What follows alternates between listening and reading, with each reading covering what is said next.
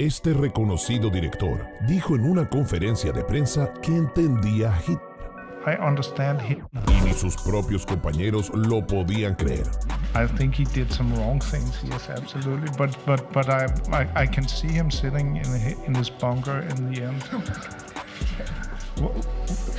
Y es que Lars Von Trier parecía hundirse cada vez más. He's not what you would call a good guy, but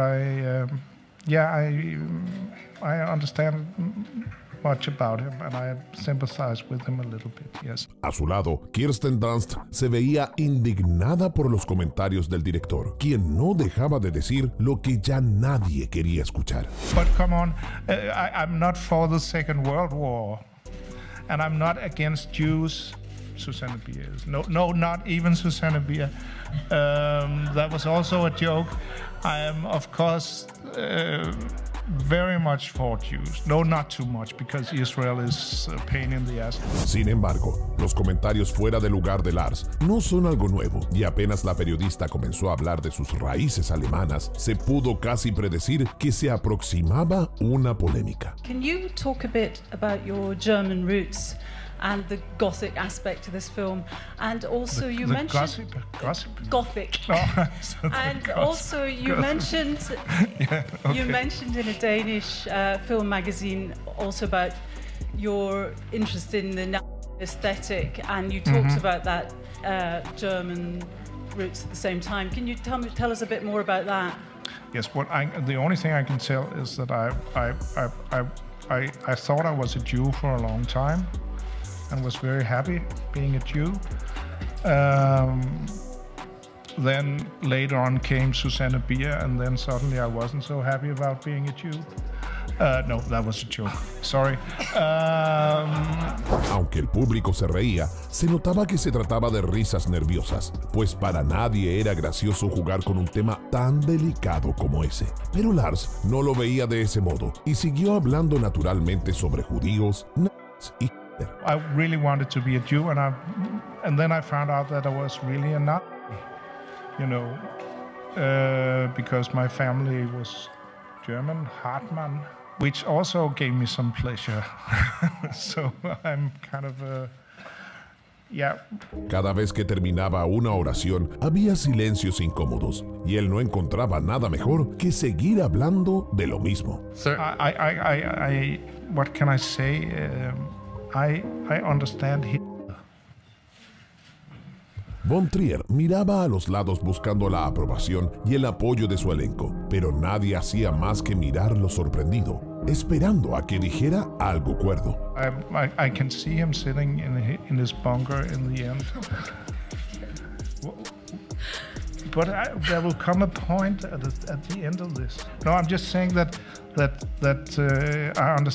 think I understand the man.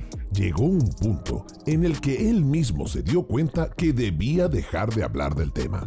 I am, of course, very much for Jews. No, not too much, because Israel is a pain in the ass. But still, how can I get out of this sentence? Sería esa pregunta la que finalmente lograría sacar verdaderas risas del público presente, dándole la oportunidad de dejar todo atrás y seguir con lo verdaderamente interesante. Pero aunque lo intentó, no pudo evitar volver a caer. Here's your salvation. There's just, but no, I just want to say about the art of the. I'm very much for Speer. Speer I liked. Albert Speer I liked. He was also maybe one of God's best children, but he had some talent that was kind of possible for him to use during. Okay, I'm a. Algunos pensaron que esa sería su última broma al respecto, y los periodistas siguieron con las preguntas, intentando alejarse completamente del tema. Pero Lars aún no había terminado. Mr. Von Trier, Melancholia, would you consider this your answer to the Hollywood blockbuster? And if not, could you envision doing a film on a grander scale than this? Yeah, that's what we we have a tendency to try to do things on a greater scale. Finalmente, como la guinda de la torta y sin importarle la evidente incomodidad de todos, quiso terminar con un último comentario desafortunado. Final solution with journalists. No,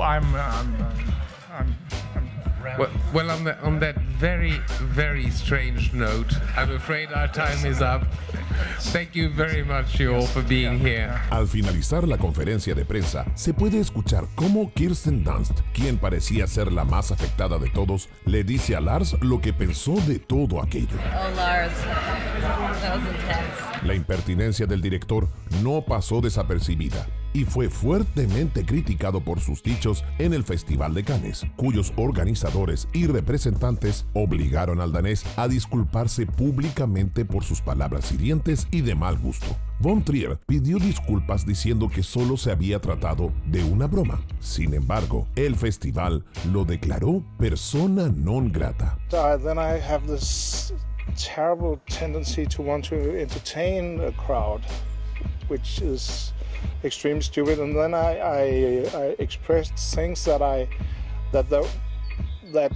with more words could be understandable, but with little words were, of course, extremely stupid. Lars asumió que se había equivocado. Aún así, no está seguro de haber aprendido su lección y ante la duda, prefiere simplemente no exponerse. I think my conclusion to this is that I should not do bigger press conferences because it's you know, standing here with you, I can read your face and I can see what you understand, and if I say something terrible, then you would say, what do you really mean? And I say blah blah blah blah blah, and this would help me quite a lot. What I learned from this is don't give me a microphone that is connected to the world, please, ever.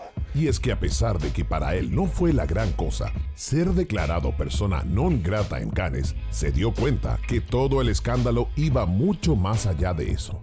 Well, to me it's not such a big problem, but to my kids that goes to school, that the biggest paper in Denmark had a picture of me saying this swine on it, you know, is kind of not easy for them, and I'm not happy for that. Lars Von Trier se mantuvo alejado del famoso festival de cine durante varios años, y cuando se le dio la oportunidad de volver, la película que presentó fue tan gráfica y osada que muchos de los críticos salieron de la sala antes de que terminara. El polémico director danés es alabado por muchos y odiado por muchos otros, pero lo que sí es claro es que siempre está dando de qué hablar.